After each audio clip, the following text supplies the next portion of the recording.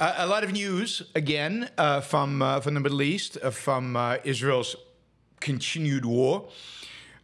We talked about yesterday about the assassination of the Hezbollah military leader, Faoud Shukr, who supposedly is the number 2 and number 3 in Hezbollah. So a very senior leader, the most senior leader of Hezbollah that Israel has targeted. And for many hours, there was no confirmation of his death from the Hezbollah side, from the Lebanese side. But about an hour ago, they finally confirmed. I think what they did was they finally found his body in the rubble and announced that he had died. So that was the first, and we talked about that yesterday. And that was in Beirut.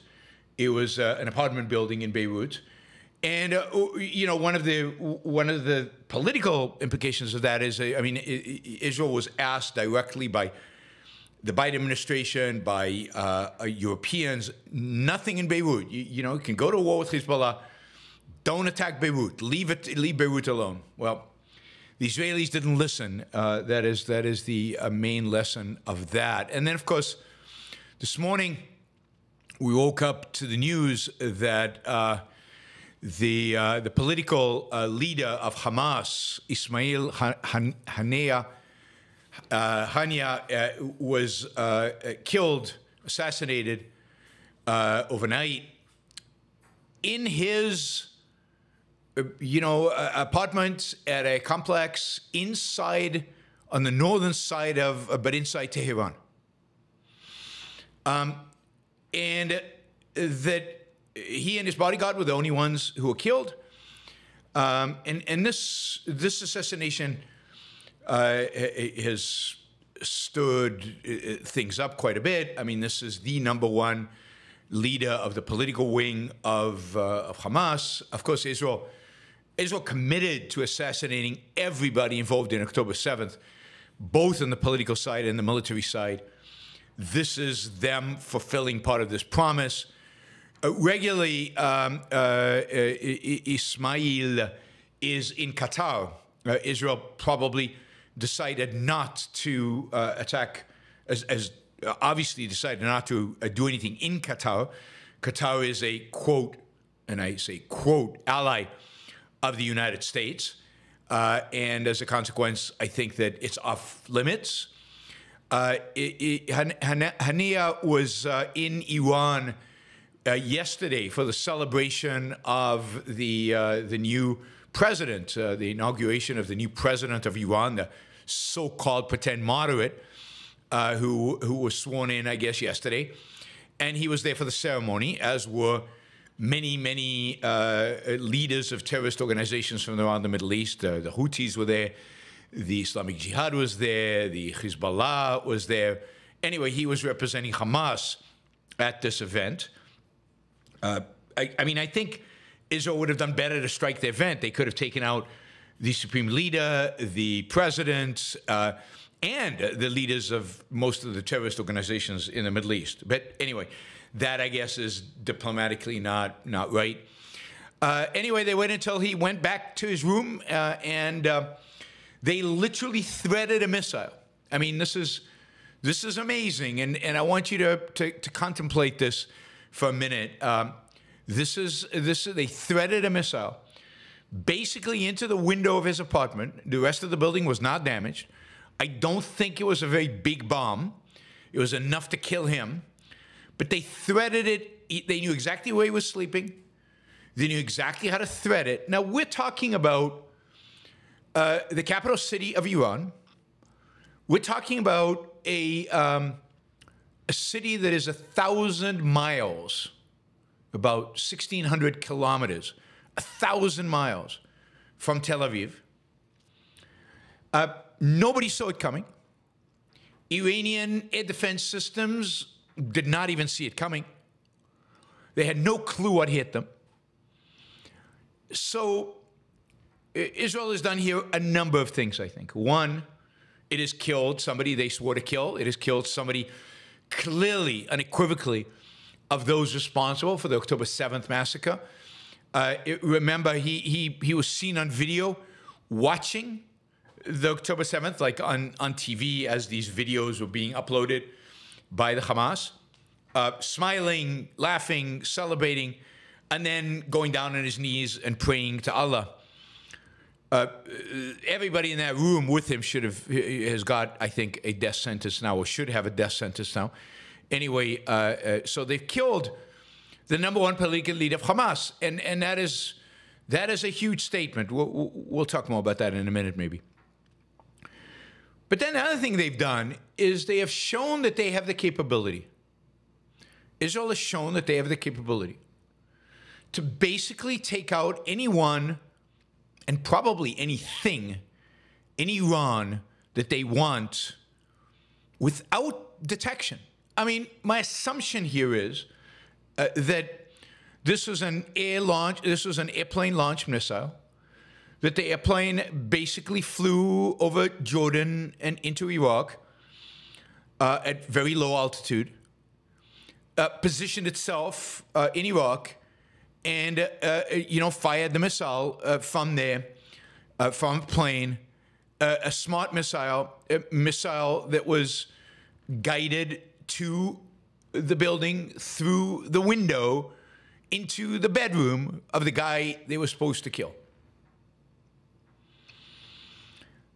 And, this could have been the Iranian supreme leader, could have been the new Iranian president. It could have been that helicopter that went down. No, I don't think Israel did that, but it could have been, right? It could be the nuclear facilities. It could be drone factories. It could be any target in Iran. Israel has the capacity, if it wants, to take out. And that is huge. That is huge as let the bad guys know. I mean, I wish Israel just had a list publicly and they would cross people off periodically and just everybody would know who's on the list. That would put the fear of Allah into all of them. And that's what they need. See, Islamism will only go away. Islamism will only go away when they start fearing the West, Israel being a representative of the West, more than they fear Allah. And that's what needs to happen. These leaders need to be taken out one at a time, and there should be no safe haven. But so here Israel has, in a sense, shown its military capabilities. I mean, if I were the president of Turkey, I would be paying attention to this. Are you really going to send troops into Lebanon to fight with Hezbollah when Israel has the capability to thread a bomb into your bedroom? Now, I don't think Israel would ever do that. Remember, Turkey is a NATO country. But, you gotta make them think twice, right? So this is what deterrence means.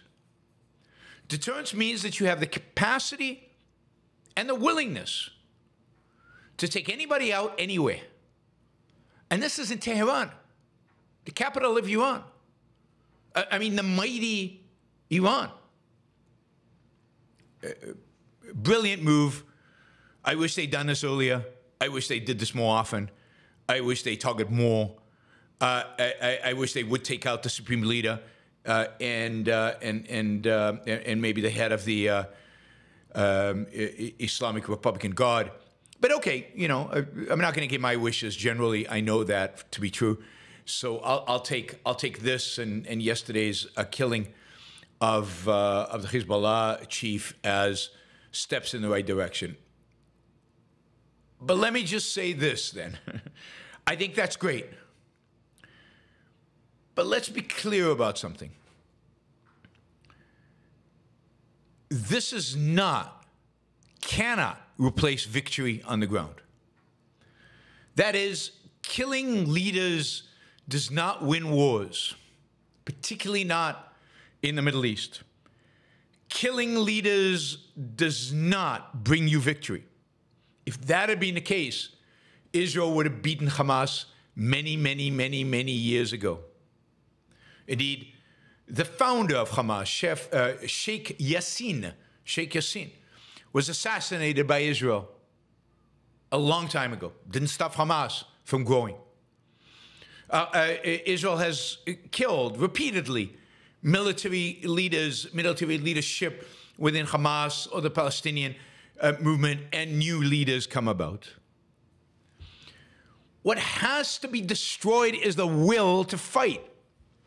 What has to be destroyed is the motivation. What has to be destroyed is the idea that they can ever win. Their will has to be crushed, annihilated. And, killing their leadership is good. I'm not against it. It's one piece of the puzzle.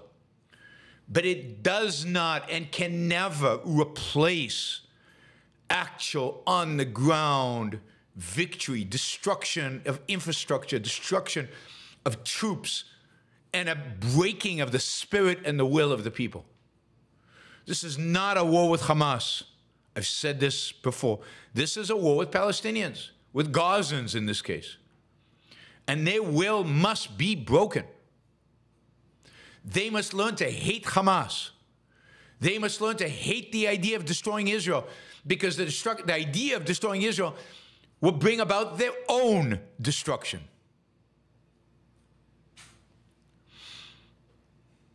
So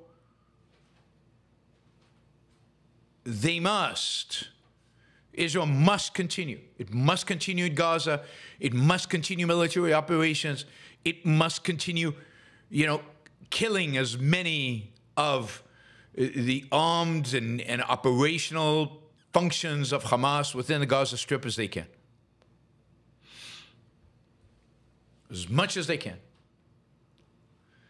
And it is the only way that they can win. Now, there was an excellent editorial today, and God, I'll talk about the Wall Street Journal in a minute, but this is in the Wall Street Journal. It's an editorial page, so the editorial page is pretty good, but the rest of it, I'll read you some headlines from the Wall Street Journal today.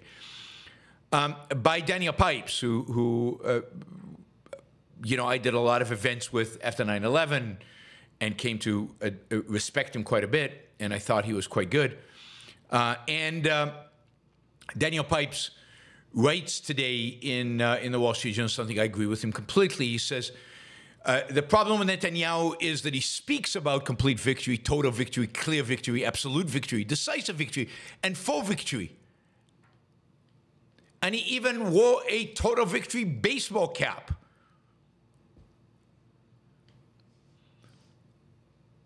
But that's all talking.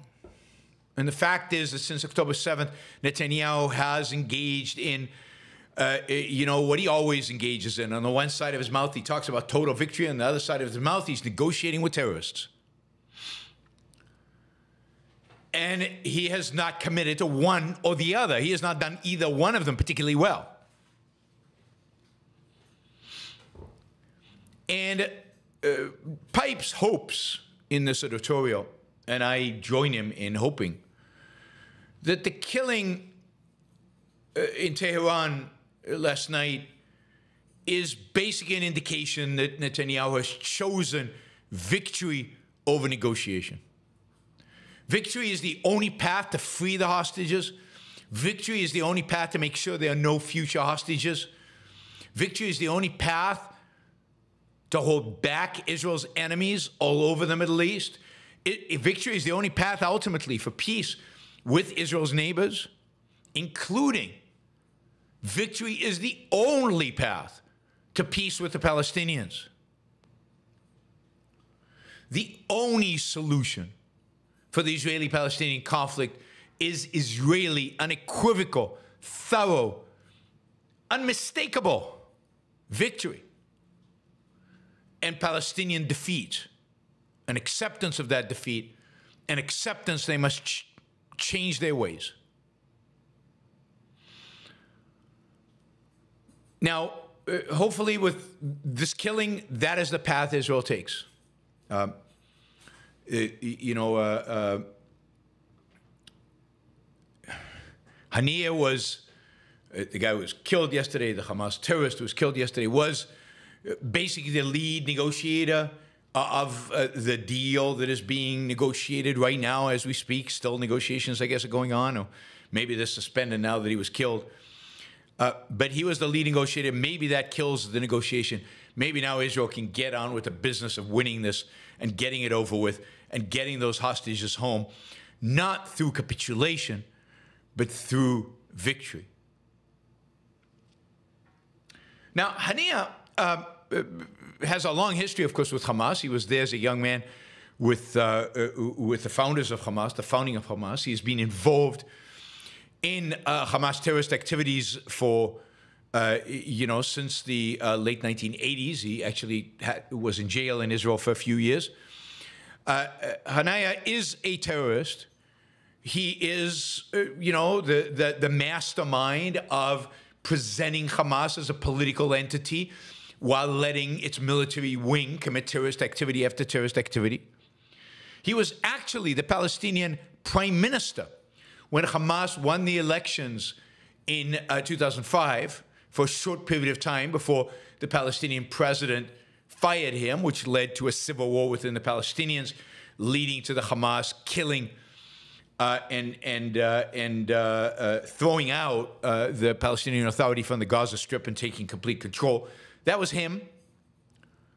Again, he has stood side by side with the military wing of Hamas in all their terrorist activity. This is a monster, one less monster in the world.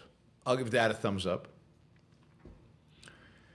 But this is how the Wall Street Journal has a headline, right? Killing of Israel's foes puts Middle East on brink of wider war. Really?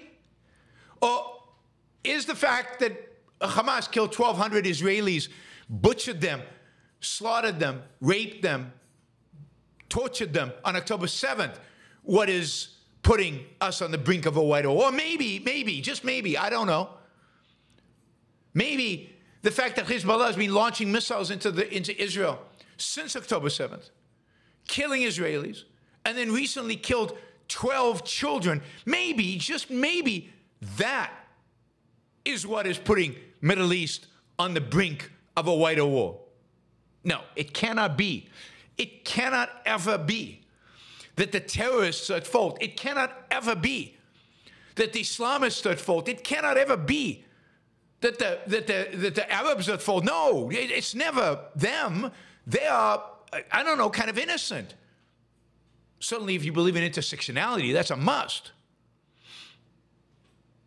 The fault has to be with Israel. The fault has to be with the Jews. The fault has to be with Israel killing its foes. As if the killing of foes is out of context, came out of nowhere. And yeah, thank goodness, not God, but goodness or whatever, thank freedom, thank civilization, that Israel is capable of killing more of its enemy than the enemy is capable of killing Israelis. Thank freedom, thank technology, thank liberty, thank freedom, thank civilization, that is true. But you don't do tit for tat. Oh, you kill one, I kill one. You kill two, 1,200, I'll kill 1,200. No. When somebody initiates force against you, you destroy them. There is no compromise. There's nothing short of victory that is acceptable. There is nothing short of the complete bringing to their knees of the opposition.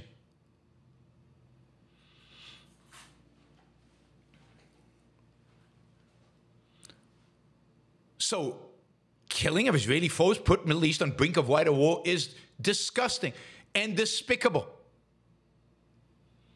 It is the killing of Israelis. It is the unwillingness of Palestinians to live peacefully with Jews. It is the unwillingness of Lebanon to rein in their local terrorist organization of Hezbollah that is putting us at the brink of war. It is the irrational, immoral evil of the leaders of Turkey and Iran who support barbarism over civilization, who have dedicated themselves to the destruction of the state of Israel, they are the ones that are leading the Middle East to the brink of a wider war. Shame on the Wall Street Journal. They have a great editorial page and a disgusting front page. And this is one of the better newspapers in America today. Here's another title from the same front page of the Wall Street Journal. Strike kills Hamas's leading advocate of a Gaza ceasefire. Strike kills Hamas's leading advocate of a Gaza ceasefire. Nothing about terrorism. Nothing about the blood on his hands. Nothing about the nature of the organization.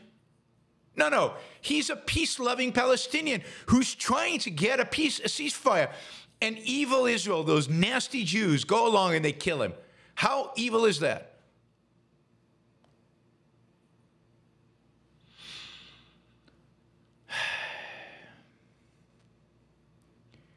It's unbelievable how morally bankrupt the West has become, and has become. They cannot stand by its one representative, by its one ally in the Middle East. Our intellectuals would place themselves on the cross to be sacrificed for the sake of Islamism, for the sake of the enemies of civilization, for the sake of the enemies of America.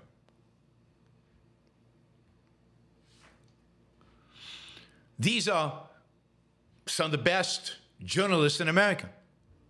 This is a newspaper owned by, people on the right.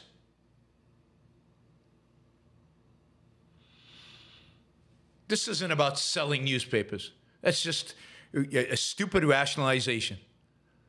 This is about the underlying ideas of the journalists and the editorial board, the front page editors of the Wall Street Journal. This is about making a statement about what they think about what just happened. This is the culture in which we live. A culture of defeatism, a culture that has no conception of what the fight is really about, has no conception of what's at stake, has no conception of the difference between barbarism and civilization. By the way, I'm reading a really good book. I'll have to talk about it. I just finished it, The Fall of Rome. And it's an anecdote to all those people who will tell you that, oh, no, nothing happened after the fall of Rome. Everything went back to normal. The barbarians were not really barbaric, and the barbarians, they continued Rome's traditions, and everything just continued normal. And this is a corrective to that. No, barbarism exists. Barbarism is barbaric, and it drives us backwards. And dark ages were dark ages. They were dark. And if we let these Wall Street journalists run things, if they are the standard, then dark ages is where this culture is heading. Really, really despicable. I mean, these are civilizational issues. These are people who want to kill us all. And we have here a representative of our own side who want to just capitulate, who want to just surrender, who want to give in, give up. We saw this after 9/11, and we're seeing it in spades. We're seeing it in spades now. All right, everybody is still waiting with bated breath for what will transpire here. Hezbollah is not going to stay quiet. It's not clear what Iran is going to do. The funeral for the Hezbollah commander is going to be held tomorrow in Beirut. The supreme leader of Hezbollah, he must be a little worried right now, is expected to give a virtual speech. There's a reason he's giving it virtually. He is hiding in an undisclosed bunker deep below Beirut. He's learned from the military leadership of Hamas to dig deep, dig deep. He is going to give a speech tomorrow. I expect any response from Hezbollah to be after that speech, so I don't expect anything to happen overnight. The funeral will go. The funeral will be while things are relatively peaceful, and then I expect Hezbollah. Of course, the fact that Israel is just sitting on its hands and waiting for Hezbollah to take the initiative, that in and of itself is despicable. Is a sign of weakness, it's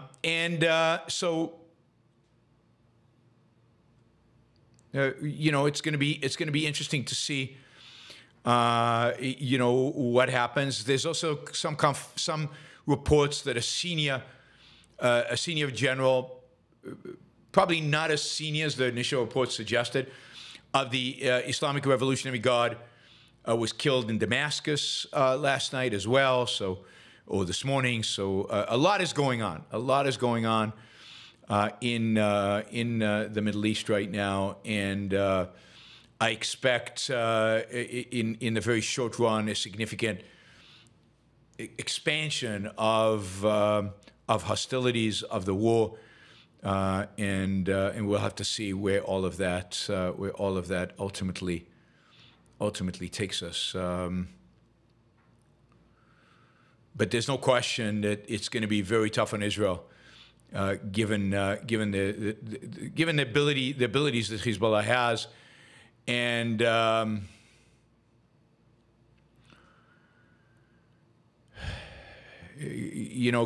given the proximity again of Lebanon to Israel, as I showed you on the map the other day, all of that,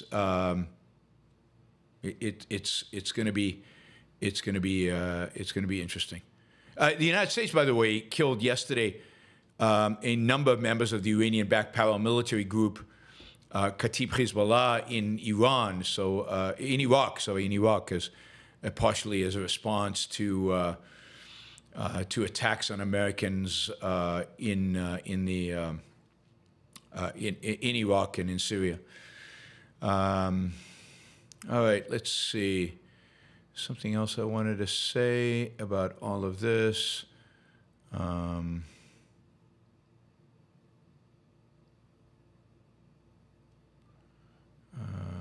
guess not. All right.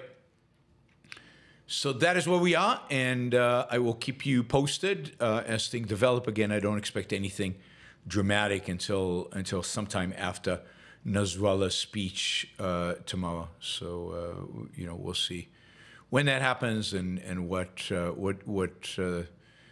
Hezbollah decides to do about it all. And of course, that'll depend also on Iran and what Iran wants to do and what Iran is willing to do.